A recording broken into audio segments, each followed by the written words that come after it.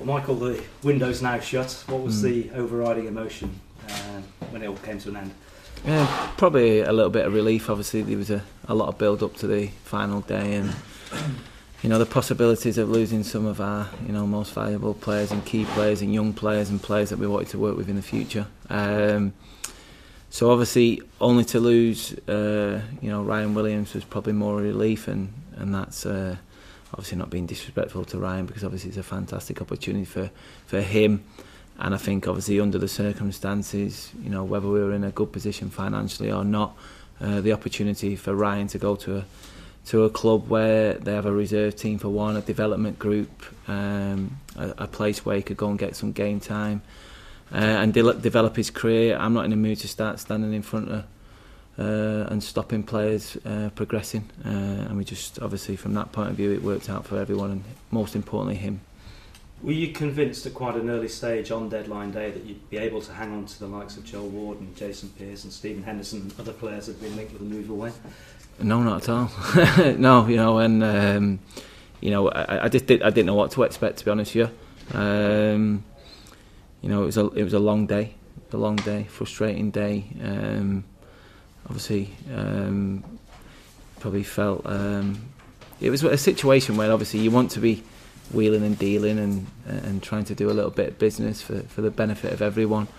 But it was more a case of just waiting, listening, and waiting for information. And it ended up obviously turning out okay on the day, because we got to keep the players that we felt that were in risk of losing. So it worked out okay. And what about the politics in terms of the ownership? Has anything moved forward on that front at all now? I'm not too sure, to be honest. I think obviously with the deadline day stuff happening, I think it took a little bit of focus away from obviously potential new owners coming into the club. I'm told that it's still reasonably positive in terms of coming to an agreement. So I'm just going to leave that in the hands of David Lampert and John Redgate and the administrators to get on with it, and hopefully one day get informed there's a little bit of good news on the horizon. Players have shown amazing strength and character over the last few weeks, and literally over the last few days.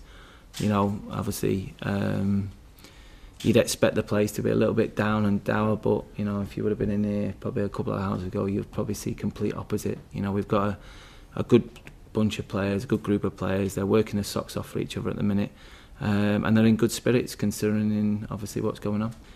Hopefully we'll go into the game on Saturday, and I'm just hoping that we get somewhere near the full house. We've been working hard to try and make sure we get people through the gates at Fratton for this game, and obviously the Ipswich game, and if that is the case, I'm sure there'll be if there's ever been a time, and I've probably said this before, and I apologise for repeating it, where we needed a 12th man, then it'll be this weekend, and I'm sure they won't let us down.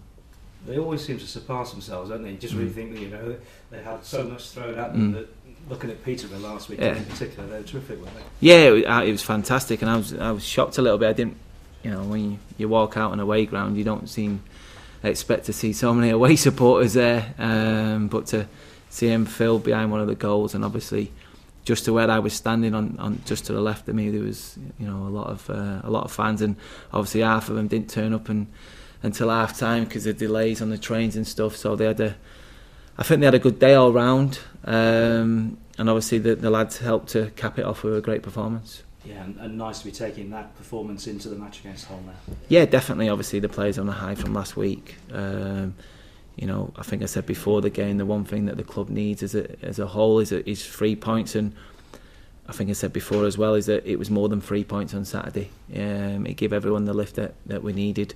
We knew that it was going to be a difficult week this week. So from that point of view, it was an opportunity to put everything to bed on the field, and I think that's what we did, and hopefully we can get a similar sort of performance and result this weekend. What have you made of Hull's progress under Nicky Barmby? Yeah, they've done great. I mean, obviously, he took the club. You don't really get that many opportunities to take a club who are in the top six as it was anyway, and doing well and young and full of good potential, top-notch championship players and beyond. Obviously, like him, so fair play to him. But he took the obviously the mantle from Nigel, and he's carried on obviously where Nigel left in terms of making sure that they stabilise in that top six. And you know, they've, like I say, they've got a young squad with a little bit of experience who are doing very well with them, and the likes of Robert Corran at the minute. So you know, expecting a tough game. They don't very rarely get beaten in terms of well beaten. The games that they do lose are always very tight, and they don't concede many goals. So it's going to be a tough test. But we know a lot about them. We're very well aware of them, what their strengths and weaknesses are, and hopefully we can work on a few of their weaknesses on Saturday.